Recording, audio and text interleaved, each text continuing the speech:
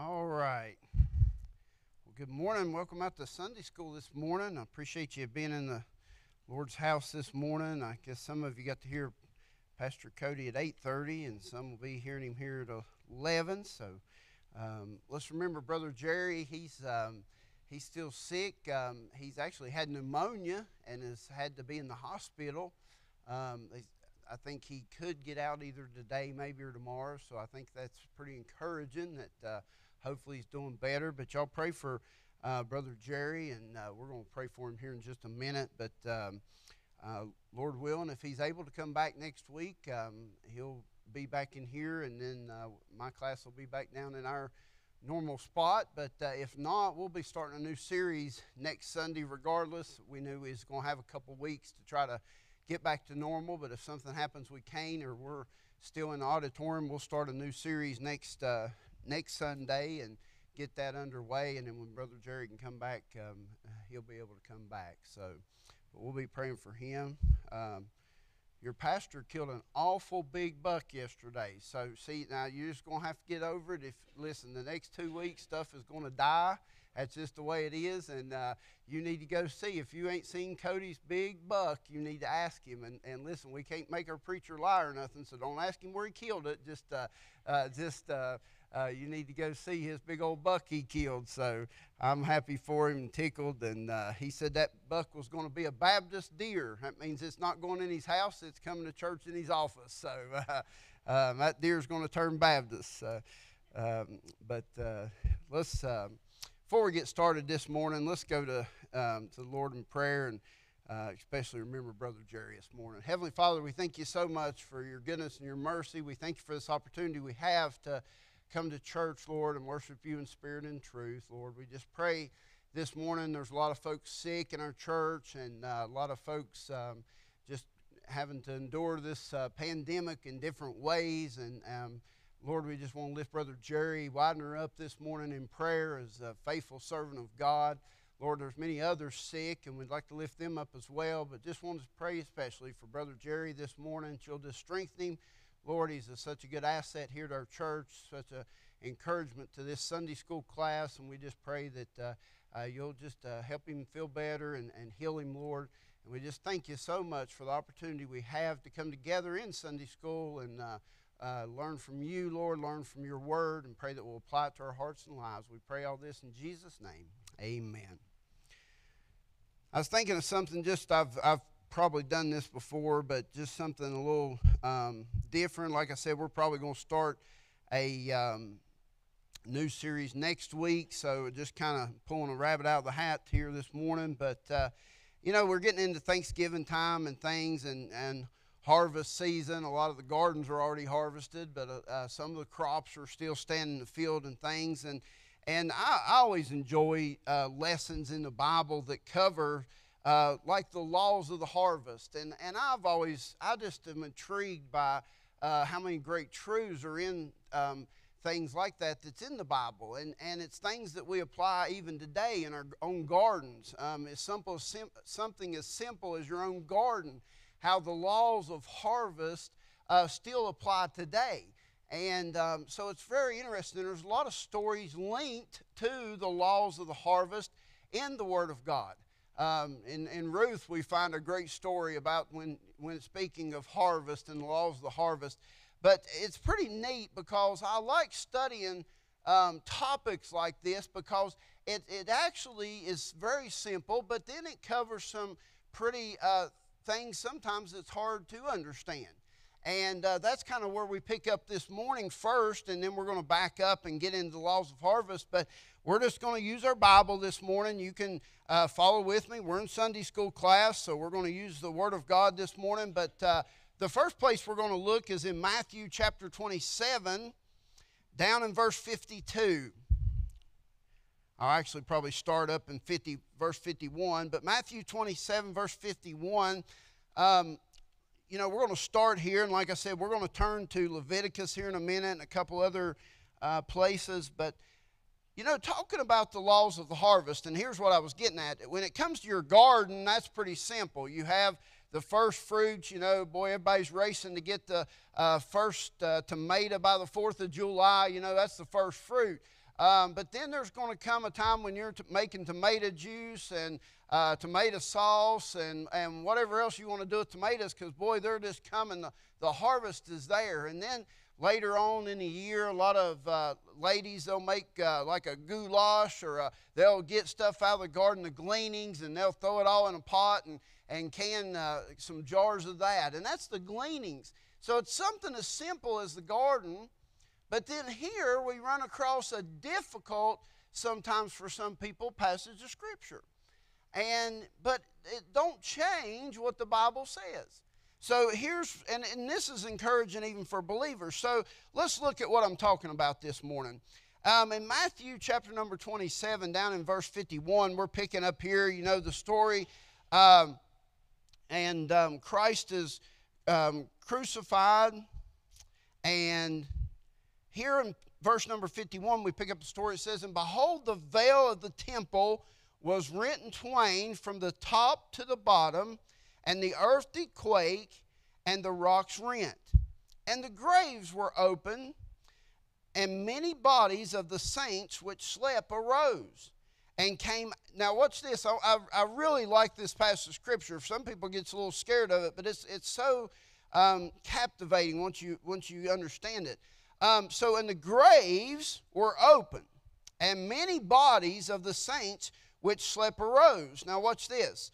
And verse 53 expounds on that. And came out of the graves after his.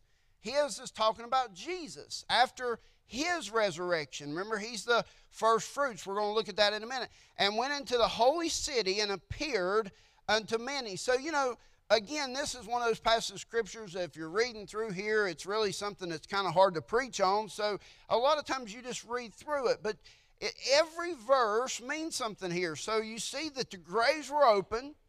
Many of the bodies of the saints which slept arose. But watch this. And came out of the graves after his resurrection.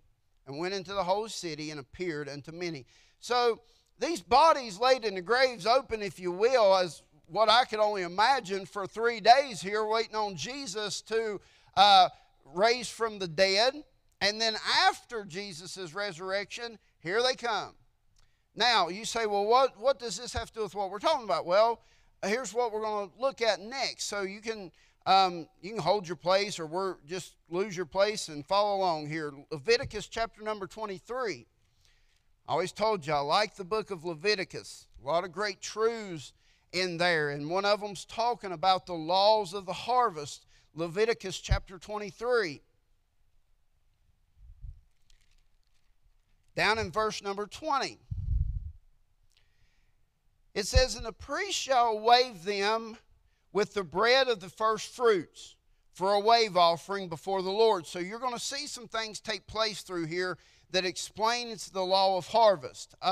And you're going to see these three different divisions of it. So here we've already saw one in verse 20, with the first fruits for a wave offering before the Lord, with the 2 lambs, and they shall be holy to the Lord for the priest. And ye shall proclaim on the selfsame day that it may be a holy convocation unto you. Ye shall do no servile work therein. It shall be a statute forever in all your dwelling throughout your generation. And when you reap the harvest of your land. So there's our harvest. So in verse 20 we saw the first fruits. In verse 22 we see the harvest. So when you reap the harvest of your land, thou shalt not make clean riddance of the corners of thy field when thou reapest, neither shalt thou gather any gleanings. Remember little Ruth, the Moabitess, she wanted to go and glean in Boaz's field. Remember that? So again, you can apply this and learn from that story and apply this there. So when thou reapest, neither shalt thou gather any gleanings of thy harvest. Thou shalt leave them unto the poor and to the stranger. I am the Lord your God. So here in the laws of the harvest, we see in verse number 20, lays out number 1, the first fruits. In verse number 22, we see the harvest, the bulk of the harvest. And then on down in verse 22, we see the gleanings. So you got 3 different segments of a harvest. One thing that kind of goes along with this, and I'm always careful not to just try to spiritualize things, so you just this is kind of something neat, just take it for what it's worth. But 3 different times in the Word of God, we do see the phrase, come up hither, come up hither. And, if you link that to the laws of harvest, that is pretty interesting that it's mentioned 3 times, and there's the first fruits, the harvest, and the gleanings, which is 3. So it is kind of interesting, but you want to be careful with those things and not just try to spiritualize Scripture. But there's 3 times that the words come up hither is mentioned. One time is in Proverbs chapter 24, verse 7. You don't have to turn there if you don't want to. I'll just read it or whatever. But as you look here, and I actually think that I may have wrote down the wrong verse. But see, maybe we weren't supposed to talk about that this morning. But anyway, there's 3 times that it's mentioned. I don't know what happened there. I'm sorry. I apologize. But I had it wrote down. But in Proverbs is the first one. I'll have to find that later for you. But it's come up hither and mention about the first fruits. So as you look on, and here's where this begins to apply to us. So let's turn over to 1 Corinthians, if you will. 1 Corinthians.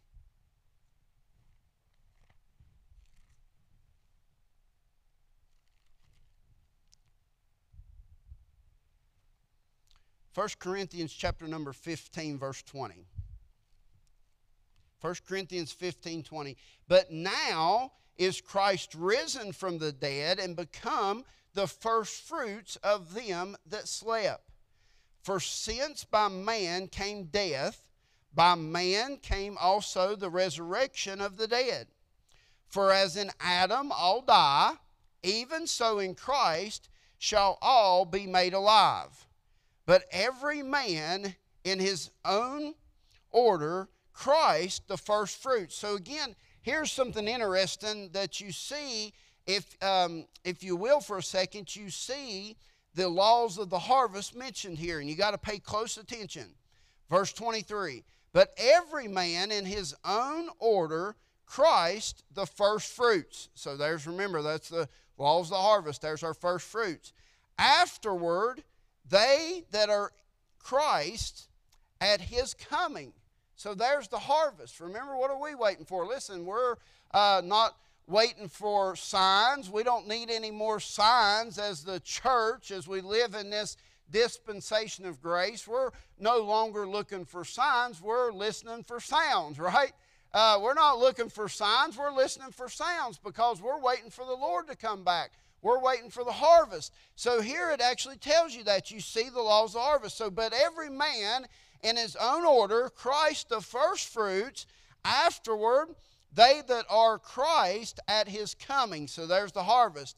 Then, watch this, cometh the end, when he shall have delivered up. So then you get a glimpse into the gleanings. Now, it don't come out and say the gleanings, and it don't come out and say the harvest, but you can see that it still follows the laws of the harvest. So verse 24, then cometh the end, when he shall have delivered up the kingdom to God, even the Father, when he shall have put down all rule and all authority and power.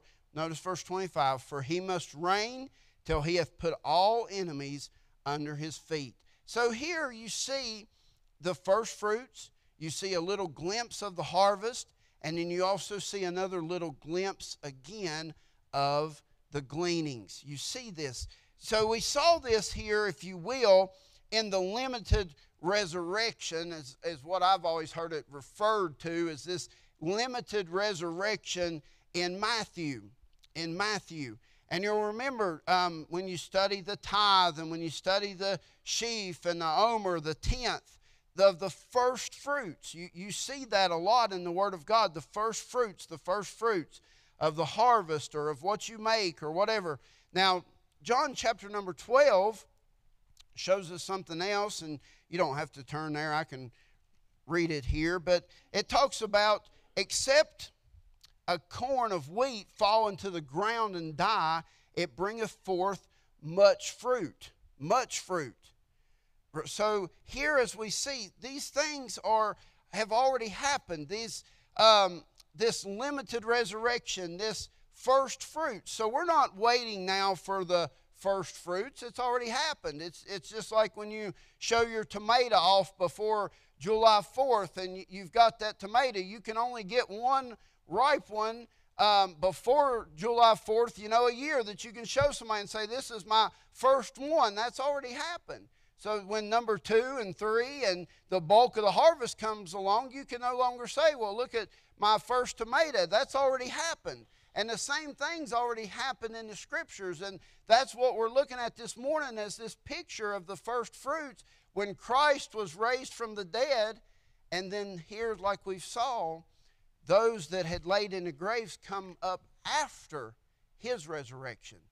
So the first fruits is over with. So now we're waiting for the harvest. Now we're waiting for the harvest. And as we look here,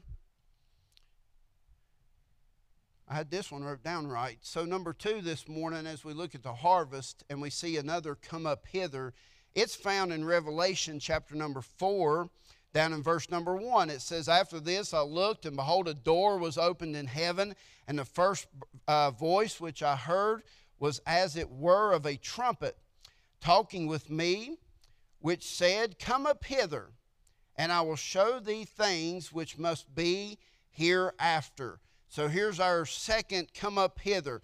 The bulk at the rapture, the church. So if you remember back in Matthew chapter number 9, down in verse 38, I remember an evangelist said this one night. I can't remember now who it was, but it really stuck with me. It says, this was really the only prayer request of Jesus. I mean, he prayed for us and prayed for his disciples, but this is a prayer request, if you will. And it's found in Matthew chapter 9, and we can back up to verse 36, 7, and 8 just to read it. But it says, but when he saw the multitudes, he was moved with compassion on them, because they fainted and were scattered abroad as sheep having no shepherd. Then saith he unto his disciples, the harvest. So here we're looking at the harvest. Truly is plenteous, but the laborers are few. Now here's the prayer request. Pray ye. You pray. I pray. Pray ye therefore. So therefore, because the harvest is truly plenteous. Remember, there's our word. Therefore, we look before. So pray ye therefore, because the harvest is truly plenteous.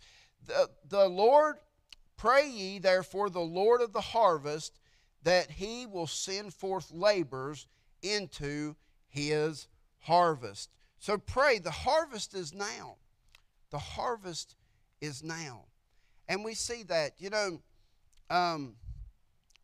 one passage of Scripture that I always like, we hear it a lot at funerals and things, and this is another one of those that helped me. And as we're talking about the harvest, as we're talking about the bulk of the harvest, so we've had the first fruits, we've had the limited resurrection. Now we're not looking for signs, we're listening for sounds. And, in 1 Thessalonians, Paul was telling them, listen, be ready for Christ's return. Be ready. And, and that's another part of this lesson that you could take with you, is say that if folks was here lost this morning, maybe in Sunday school or in the church services, that, listen, this is a good lesson to understand that we're not waiting on anything. The first fruits have already happened. We're waiting on the bulk of the harvest to happen. We're not waiting on anything else but the harvest. So you better be ready. And Paul was trying to tell the church, and those around him are telling others and lost, be ready. You better be ready for Christ's return. And when you think about that and you study in 1 Thessalonians, and this is a familiar passage of Scripture that I always like, that you hear at gravesides and stuff, but it's talking about the harvest. And he says here, remember, let's just pick up kind of in verse 12. We're just kind of picking up in places this morning. It says, that ye may walk honestly toward them that are without, and that ye may have lack of nothing. Now notice this, but I would not have you to be ignorant, brethren, concerning them which are asleep, that ye sorrow not, even as others which have no hope. For if we believe that Jesus died and rose again, even so them also which sleep in Jesus will God bring with him. He's talking about the harvest. For if we believe that Jesus died and rose again, even so them also which slept in Jesus will God bring with him. Here we go. For this we say unto you by the word of the Lord, that we which are alive and remain unto the coming of the Lord shall not prevent them which are asleep.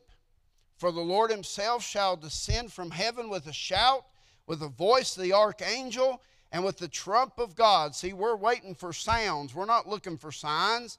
And the dead in Christ shall rise first. Then we which are alive and remain shall be caught up together with them in the clouds to meet the Lord in the air, and so shall we ever be with the Lord. Now, here's what I've always liked about this passage of Scripture, and it's not trying to make light of any death or suffering that people go through and the sorrow of death. But as you study this, I can't help but as you read it, be encouraged that when Paul's telling us here, he's saying, listen, be ready for Christ's return. Have your walk in check. And he says, listen, I don't want to have you ignorant, brethren, about those which are asleep. Because here's the thing, they're going to rise first. Now, he does use almost, and for lack of a better term, a little humor there, because it's almost like we truly, and I think sometimes our finite minds can't fully understand it. But we're waiting on the harvest. And he said, listen, don't you, it's kind of like he's trying to bring it in perspective. He says, we're focused on who's already dead. But he's saying, listen, I'm telling you, don't worry about them. Matter of fact, I'm just going to go ahead and tell you that just because you're standing here, you're not going to prevent them from coming up. So it's almost like he uses a little humor. He says, listen, don't worry. If you're standing in the graveyard that day, you're not going to prevent them from coming up because they're going to rise first. You follow along? It's so interesting when you see the verses and they come alive. He says, listen, they're coming out first. And then those that are alive and remain will be caught up together with them in the air. He says, listen, don't worry about them. You're not even going to prevent them from coming up. They're coming out of there first. That's the bulk of the harvest. It's the rapture of the church is what he's talking about here, the bulk. The bulk of the harvest when it's coming in. And so the laws of the harvest apply. So then now this morning in closing we look at the gleanings. We look at the gleanings. We look at what's left. Again, there's many stories even in the Bible about the gleanings. The gleanings. Revelation chapter 11 verse 12. It says, here, and they heard a great voice from heaven saying unto them, come up hither. And they ascended up to heaven in a cloud, and their enemies beheld them. Here, if you will, as we're talking about, you see the two witnesses and the 144,000 evangelists going forth. So here the rapture, as you study the Bible and you understand the outline of the Bible, the rapture's already taken place. And here's the gleanings. These two witnesses, the ones that have been evangelized and are saved, and they're coming up. The gleanings. It's over at that point. You've got the first fruits. That's already happened. We're waiting on the rapture of the church. That's the bulk of the harvest. Then there'll be a day, and we don't, as you study in Revelation and stuff, when these evangelists go forth and they preach the Word of God and people get saved, then one day you're going to see the gleanings, the laws of the harvest. So, and as you see, it says, in verse 14 there, as I was reading, it says, "And the second woe is past, and behold, the third woe cometh quickly." And you can see this separation, if you will, here. It says, "And the same hour there was a great earthquake, and a tenth part of the city fell, and in the earthquake were slain of men 7,000, and the remnant were frighted, and gave glory to God in heaven." And you see this separation here of something that he's calling them up and saying, "Come home, come up hither." So what does this mean for you and I this morning? Is this just something that you can put together in the scriptures and talk about, and it makes for a fair Sunday school lesson?